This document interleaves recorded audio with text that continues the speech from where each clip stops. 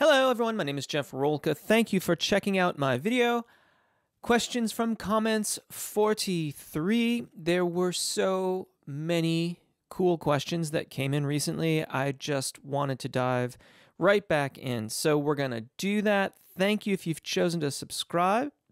If you haven't yet, I hope that you'll do so now. There are many ways you can support my channel. Those are all in the description. They do include Patreon, where you can get PDFs of the practices from the videos that I release online, the warm-up videos, and even MP3s so that you can take those practices wherever your travels may take you.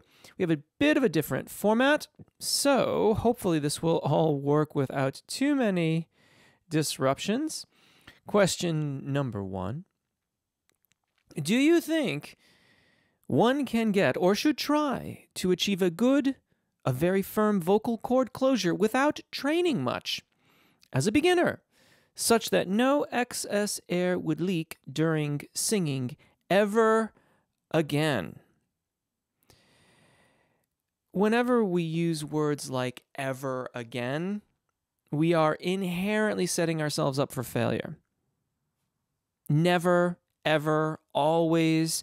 We can hope for more often than not. That's a lot of what practice is about, is making it so that more often than not, we do it correctly or the way that we want to.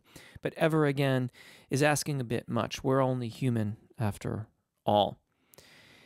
Do I think that as a beginner, as an untrained vocalist, you could achieve good vocal fold closure? Sure. You might be able to without training at all, but it would only be an accident. Even though it might be the desired result, you would only achieve it accidentally because as an untrained vocalist, you would have very little understanding of why it happened that way. And that is what training is about, so that we can come to an understanding of how the mechanisms work, how we get the desired result, and then we can repeat it when we want to do that. Or inadvertently, not inadvertently, or choose to do something different because we don't want that result. So I can mostly, we'll just do a third. So I don't know how many times I would have to sing that before I would get it wrong. Equally, if I want to,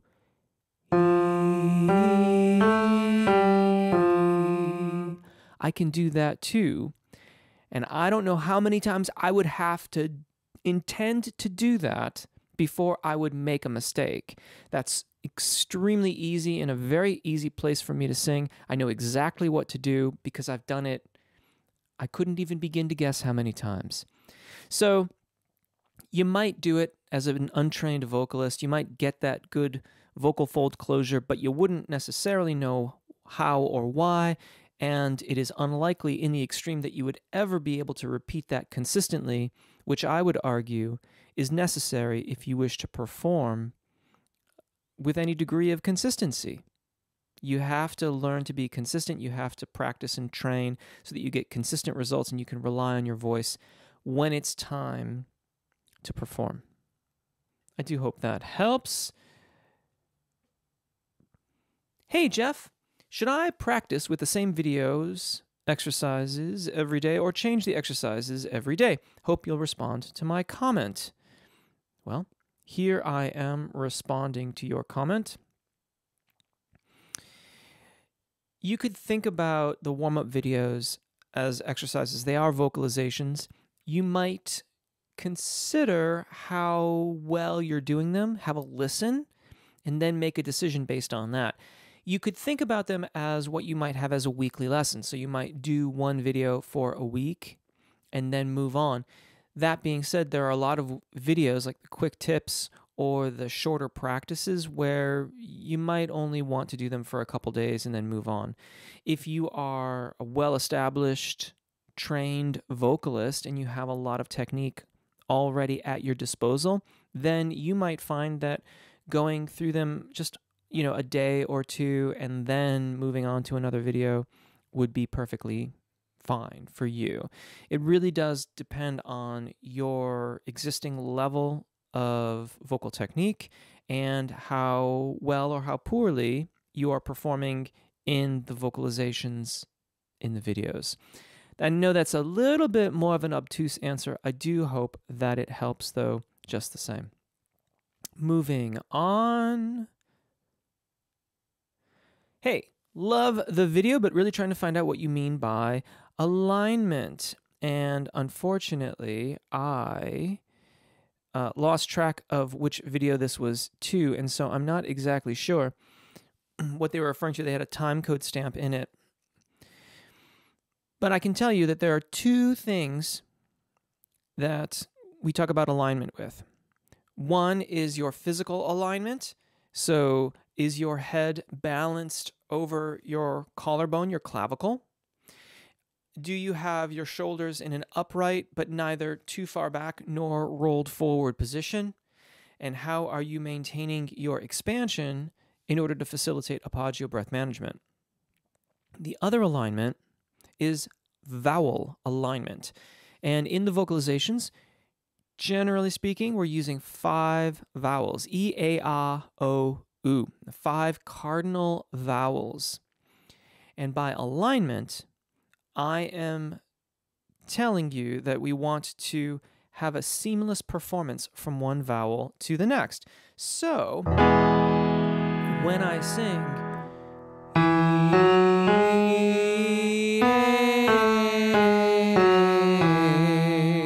that transition between E and A should be pretty seamless. There shouldn't be a bump. The tone quality, the intonation, all of those kinds of things should be consistent as we move from one scale or from one part of the scale with one vowel into the second half of the scale with the other vowel. And that is what I mean by alignment. When we cultivate that consistency through all our vowels, then we get really consistent vocal performance all the way through the various exercises and ultimately songs that we are singing. Great question. Thank you for asking that. Moving on.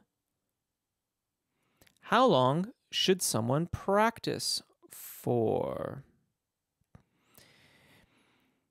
It really depends entirely on what you're doing, where you're at, and what the needs of your repertoire or your overall desires are. That answer is going to be different for nearly everyone that we might talk to regarding their practice habits. As a general rule, however, if you are trying to make consistent progress with your voice, 10 to 15 minutes of general vocalizations would be the baseline kind of low bar to hit.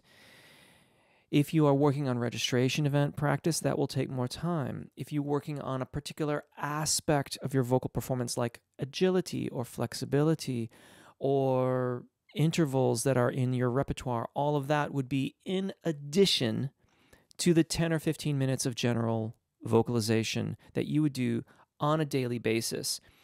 And that would be the most important aspect of said practice, which is that it be daily. 10 or 15 minutes once a week, you're going to undo and do more damage in the time between practices than you will almost certainly ever achieve in those 10 to 15 minutes once a week. So we are talking about a daily practice here.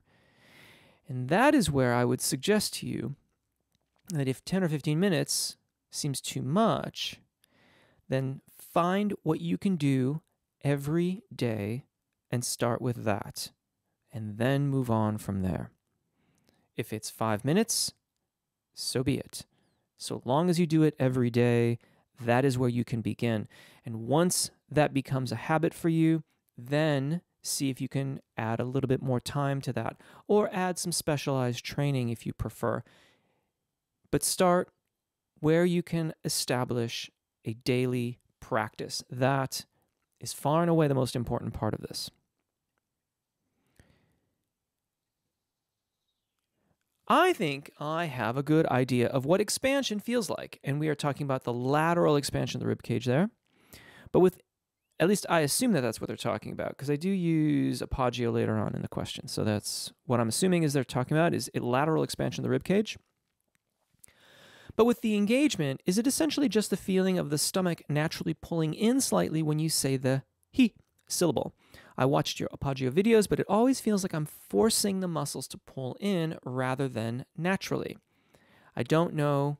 It just feels weird to me. And that, I don't think, should be a surprise. We don't expand laterally typically when we're sitting around, driving in the car, watching telly, to breathe. Appaggio is, in my opinion, the most powerful aspect of our singing technique. It is the foundation of it all. But to say that it's the way that we naturally breathe, I think would be asking too much of it. That's just simply not the case. So it's going to feel a bit funny for a while. That is, in fact, quite natural, because you're doing something that's different from what you might normally do when it comes to your breathing. If you've been singing for quite some time and not practicing appaggio, then it's going to feel even stranger as you get into singing and are doing habitual things. You know, you have habits around your singing, and now you are doing something different, so it will feel even stranger still. There is a difference in the way that all of us experience physical sensations. So what might feel like a gentle, insistent lifting to me may feel like quite a strenuous lifting or pulling or sucking in to you. So it's really not possible for me to tell you what it's going to feel like for you. What it feels like to me is persistent. It is a persistent, consistent lifting and engagement of the core body muscles, lifting towards the sternum to interact with the diaphragm and to reinforce that lateral expansion of the rib cage. When I am practicing appaggio, I am far more interested in that lateral expansion than I am in the contraction, the tensing of the rectus abdominal muscles or the core body muscles. If you were, quote unquote, belly breathing in the past, it is quite likely that your habit will be to really engage those rectus abdominis muscles, like the six-pack muscles. I went through quite a long phase where I was greatly over-tensing my core body muscles in an effort to practice appaggio. I sincerely hope that you do not go through that phase, but if you do, I don't think it is unusual. Appaggio is a much more dynamic, much more consistent application of energy through the core body, as opposed to belly breathing, which is a lot of squeeze, squeeze, squeeze, squeeze, squeeze, squeeze, squeeze, disengage and inhale, squeeze, squeeze, squeeze, squeeze, squeeze, squeeze, squeeze, squeeze, squeeze, disengage and inhale. And appaggio is not like that. It's much more persistent, consistent. Again, feels like a non-answer, but unfortunately, practicing will be the key for you. And especially with those exercises like the he-he-he's.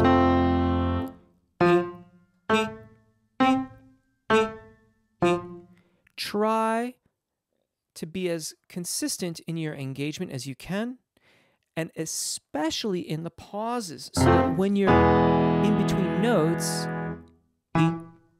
there I'm still quite engaged. It's a persistent kind of engagement. I do hope that helps. Any suggestions for a voice that slows down on ascending melismas? I fall behind your playing and would like to keep up and eventually go faster. Just got done talking about appaggio. That is where I would direct your attention. You are either inadvertently decreasing your engagement on those phrases, or you're not increasing it over time as the phrase gets extended, because with a melismatic phrase, you're going to keep on going and going and going. So you got all those notes that you continue to sing, and your engagement will feel as if it's increasing over time because you are losing volume in the lungs. You are expelling air, and so you have to take up that space. You have to keep on engaging in order to keep the pressure the same over time. So that is where I would direct your attention. If you don't have an appaggio practice, then I would highly recommend that you investigate appaggio breath management, whether it's with me on my channel or elsewhere. It will make everything better, if you ask me. Great question, though. Moving on. I understand the ideas of chest voice and head voice and falsetto, by which I mean men sounding like a woman when they sing. That is a sort of older usage of the term. I'm going to poke around. Actually, you probably can't hear me when I do that very well. It doesn't really get used that way as much any longer. Nowadays, appaggio is primarily, when we use falsetto, usually we're talking about an abduction or separation of the vocal folds. You get that airy sound. So if you had like a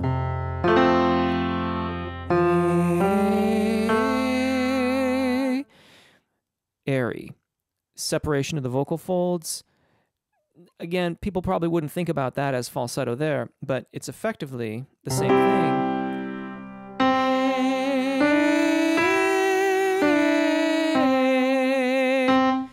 That airy sound, falsetto, it used to be an imitative quality. We used to talk about it in terms of the male vocal imitating the female vocal. Anyway, but is middle voice, those notes between the first and second transition points, the same as what some call mixed voice or blend, or what I think of as the passaggio, a passage as opposed to a step between chest and head voices? Looking forward to 2023 on your channel. Yep. In a word, that's about right. For the vast majority of male, like tenors and baritones, their primo passaggio will be somewhere in that general vicinity, either a half step below it or a half step above it. The secondo passaggio is generally going to be somewhere around there. Could be a half step lower, could be a half step higher.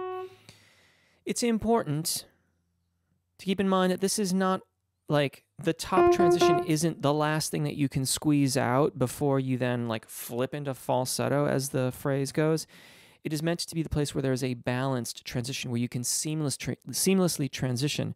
In my experience, the vast majority of male vocalists who think that they have figured out their secondo passaggio are actually pushing it too high. And this is a big reason why they can't make a smooth transition. But I digress. The question was asking about the zona di passaggio or mixed voice, and yes, the space between the primo passaggio and the secondo passaggio can be referred to as mixed voice. I generally don't refer to it that way because other people use mixed voice to mean other things, and so I call it the zona di passaggio. But now that I think about it, they were asking about middle voice, and we would not, in a male vocalist, refer to that as middle voice. Middle voice is usually, as far as I am aware, exclusively, when we use the phrase middle voice, we're talking about the space between the primo passaggio and the secondo passaggio in a female voice. Yes! Confusing, because I just said for male vocals we wouldn't use that terminology, but in females we would. The reason why is because for a soprano, for example, their middle voice can start here, E flat, the primo passaggio, and for a soprano, they may not exit their middle voice until there, that G. So there's a far, far wider space there, and there is in fact another transition point in the middle voice, separate from the area that is identified as the zona di passaggio. So middle voice And especially if you're talking about me and in my teaching, when I use the phrase middle voice, I am talking about the space between the primo passaggio and the secondo passaggio for sopranos, mezzos, and altos. If I say zona di passaggio, then I am talking about that same space, the primo passaggio to the secondo passaggio, but it's male vocals. Female voices will have a zona di passaggio. It is considered to be about a perfect fourth below the secondo passaggio. So once again, if our sopranos have their secondo passaggio here, we would say that their not their primo passaggio, their zona di passaggio is going to start around D as they approach the secondo passaggio. Their primo passaggio would still be down here. That's a little deep. I hope that the keyboard helps with that. But if there are follow-ups, please leave them in the comments so I can address them. I realize that's a lot of notes and technical information. Hey, Jeff, what do you mean by narrow as we descend in the warm-down exercise? Thank you for asking. That is a great question. And the easiest way to explain it would be to say that the notes should become as close to your speaking voice as you can while still maintaining good singing, good phonation. So if you got like really, really soft and it kind of cracked on you or it got airy, well, that's not what we're talking about here. This is particularly important on those warm downs or exercises where you are descending from the vicinity of the zona di passaggio. So for example, if I were going to sing a scale, this C sharp is just inside my zona di passaggio. So if I were singing A, I would be slightly modifying that vowel, getting ready for the transition that happens above it, there at G flat F sharp. Now, as I descend, I have to remove that modification.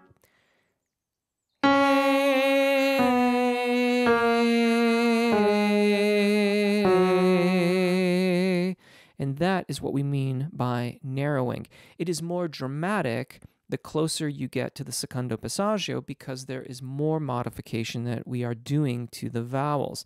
So even if I went a semitone higher,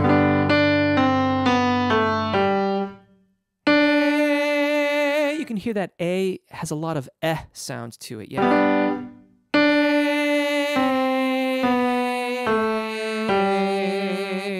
And there we get to narrow at the bottom. Again, it's still consistent with my tone quality throughout the rest of the scale. I am still maintaining good phonation, but I am removing the modification. I am narrowing as I descend. I hope that helps. I hope that answers your question. Great question. Little dog bark in there. If you pick that up, I'm not sure. When do I start noticing I'm getting better? Just to kind of have sense of when to level up a little bit more. Also, I'm taking singing classes once a week. They last 30 minutes, which I find not enough for me to really get into what is getting better at class. I stopped vocalizing like 4 weeks ago and took a Christmas break, but kept making songs and basically singing. Anyways, thanks for your videos and giving me a sense of hope and to keep going. So very good question. And one moment. Hopefully you're not getting any glugs in there. I'm probably going to have to pull this question up a few times.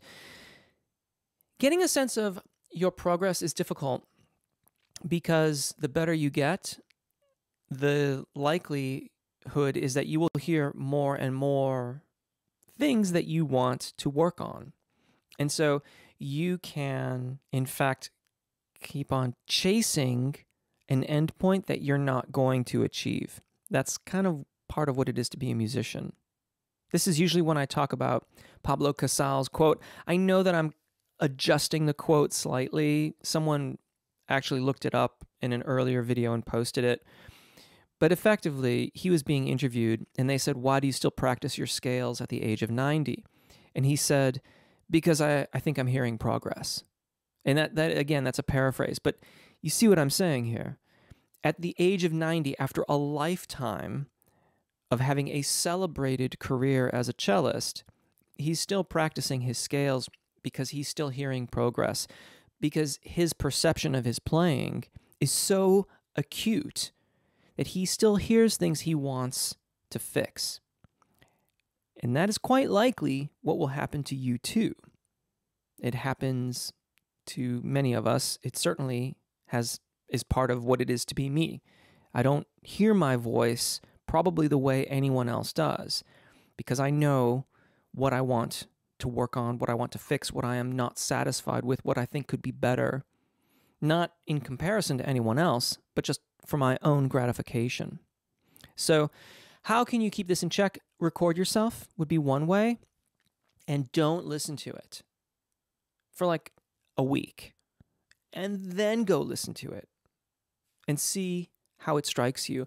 That can be one way to judge whether or not you're satisfied with making progress, like with the progress that you're making. Usually when I go back and listen to my recordings, I approach them with a sense of horror and dread, and then I am pleasantly surprised. It's, that's just the way it is for me. I hope it's not quite so dramatic for you, but it might be. If the classes aren't really giving you enough, then you might just have to keep on singing after the class.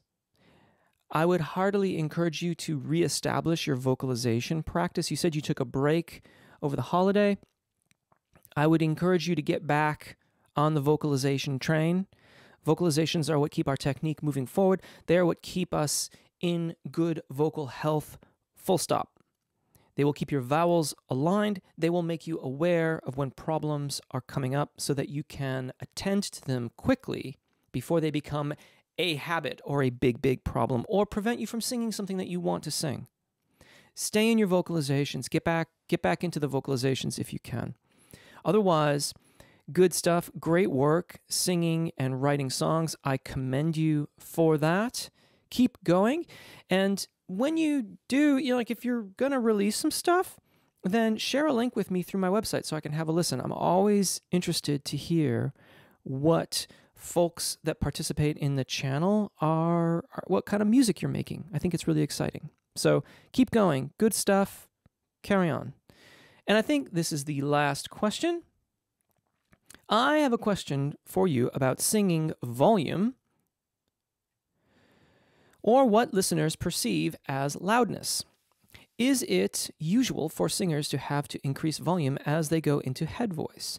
Perhaps not at the F sharp, G, and G sharp. And actually, I would argue that yes, there too, of the tenor, but higher than that.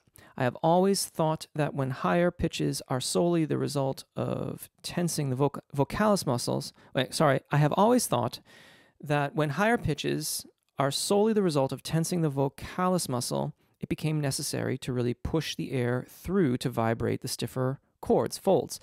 And this led to louder singing and soon to shouting the notes. But if you use the cricothyroids to lengthen the chords, is there still a role for increasing volume? I feel like I hear this in unamplified singers, but also in amplified singers, opera, Broadway recitals.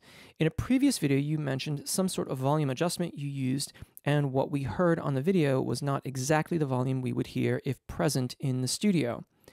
Do not remember exactly, so perhaps I missed what you meant.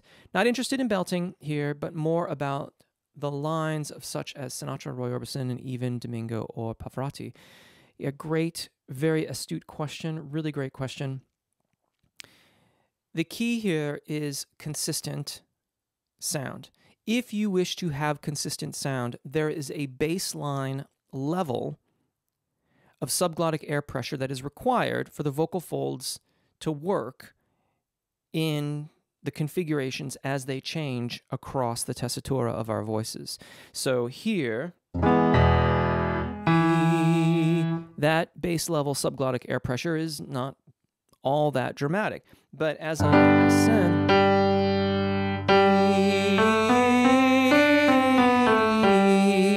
I I have to increase my engagement as I ascend in order to keep the vocal fold flexible enough for it to elongate.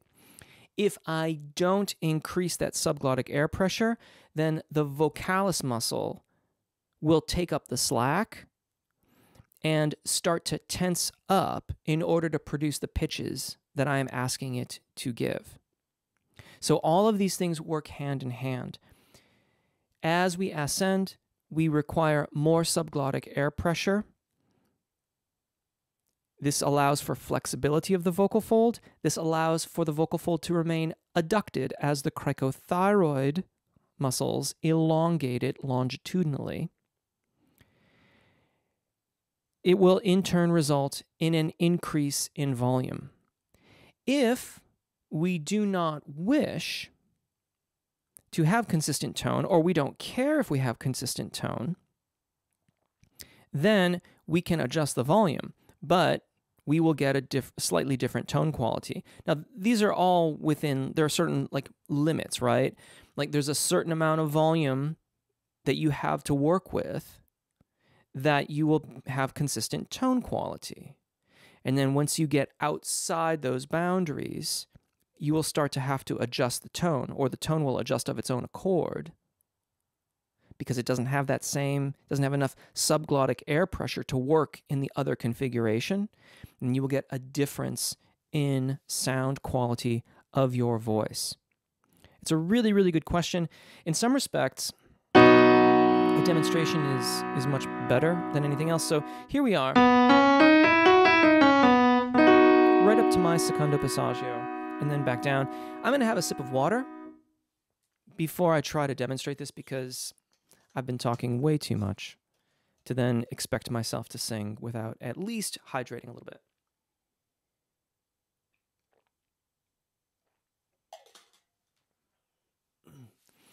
When we do this,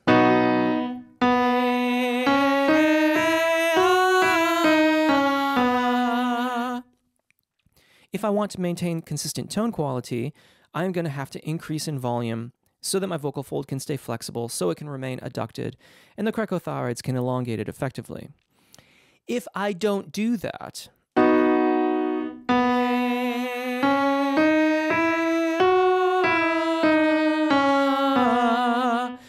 there I still could keep the I could still allow for cricothyroid elongation.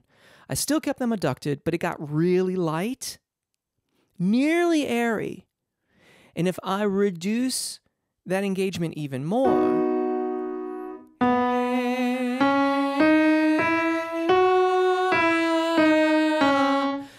there the vocal fold separated, it got lighter still, and I ran out of air because I was going slowly, and with the vocal fold separated, I lost a lot of air in that.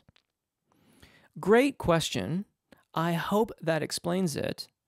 If not, that's what the comments are for. Do let me know. As always, I love the questions. Thank you for being a part of the channel. Thank you again if you've subscribed, and thank you if you've chosen to support my channel in some ways. And of course, that does include Patreon, and all that info's in the description. And until next time, thank you very, very much. Take really good care of your voices. Enjoy singing, and hopefully we'll see you again. Bye.